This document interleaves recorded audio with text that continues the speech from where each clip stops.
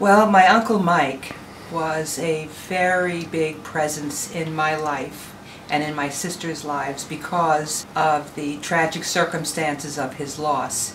Well, he was born in Grodzinsk, Poland, and his name was Moszek Zanger, or Murry Zanger, but we knew him as Uncle Mike. These are some of the records that my uncle collected over his lifetime. He was a very big jazz buff. There are some really phenomenal records here. I mean, one of them is on the OK. I mean, some of these jackets are original jackets, as you can tell. They're a little worse for wear. One of this is an OK record, Billie Holiday, but I guess he felt duty called and he joined up in 1943. And he was very close with my mother. They hung around together a lot when they were kids. She talked a little bit about him, but just by the quantity of photographs around, I think, you know, I know she loved him very much. She was living with my youngest sister Marcy in North Hollywood.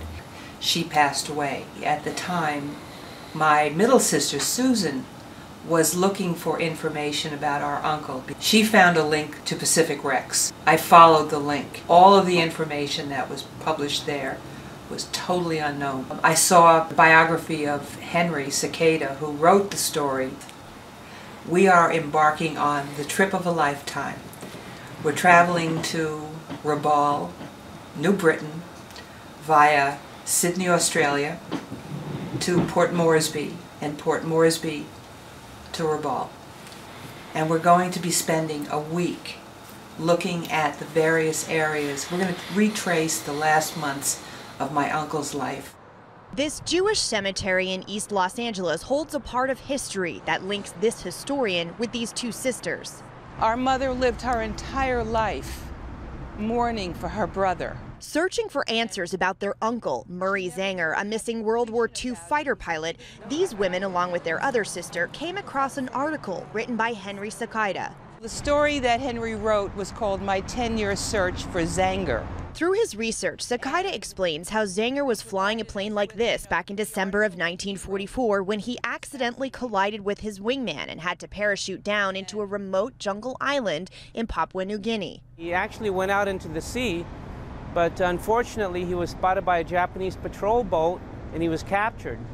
And he became a prisoner of war, and about 2 months before the war ended, he was executed. Sakaida searched for years and finally discovered Zanger was buried and reburied 4 times, eventually ending up here at Home of Peace, a cemetery right next to the 710 freeway. We didn't know that he was 15 miles from where I lived. Sakaida closed the case in 1997. I used to leave post-it notes on this tombstone here, hoping that some relative would drop by and, you know, call me, but they never did. But 2 years ago, these sisters discovered his article and eventually the gravesite. This is their final visit to their uncle's grave before a trip they plan to make to New Guinea to visit the remains of the plane their uncle flew 68 years ago. We can walk where he was. We can actually physically stand in the place that he was and document his plane and retrace his steps.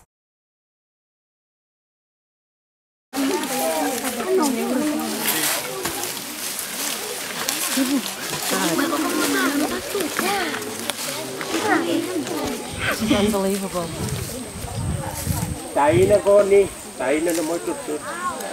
My uncle. This is just unbelievable. I didn't know what was going to be. My uncle's plane. It's very sad. But I'm happy that we can see it, that he's not just lost, that there is something to remember, physically to remember him, and that he was a good patriot to his country. And thank you very much for clearing the way for us and for preserving this for us to be able to see. This is our uncle.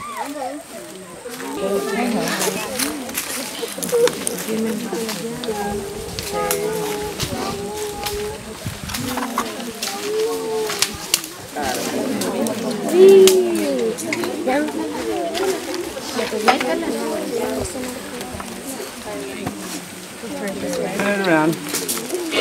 Jangan tahu. Sensi. Okay. Nice, huh? This place is where he died. This was the end of his life. And it's devastating. I barely can, muster a smile here. I mean, the people here are lovely and have been so helpful, and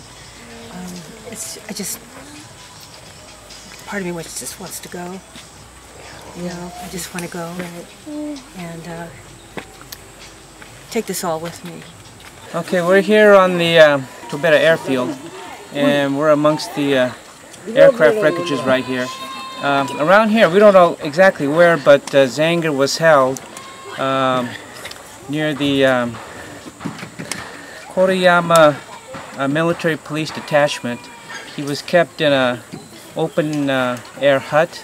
There was a chain around his ankle, I suppose, and he was basically a solitary prisoner until Ronnie Warren came later in the war, around maybe June or July of '45.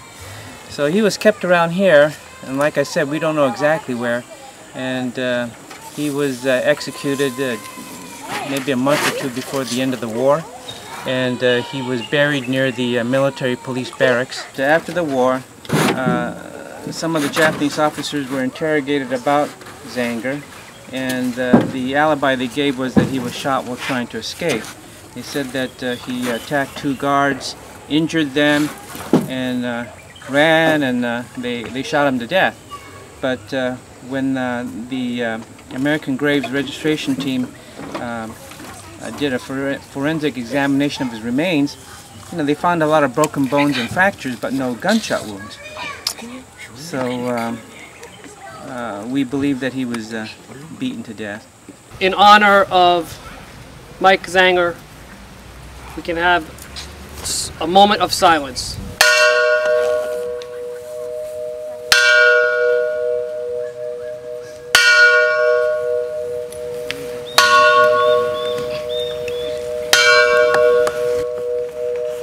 Well, our uncle was a POW, and he was missing in action.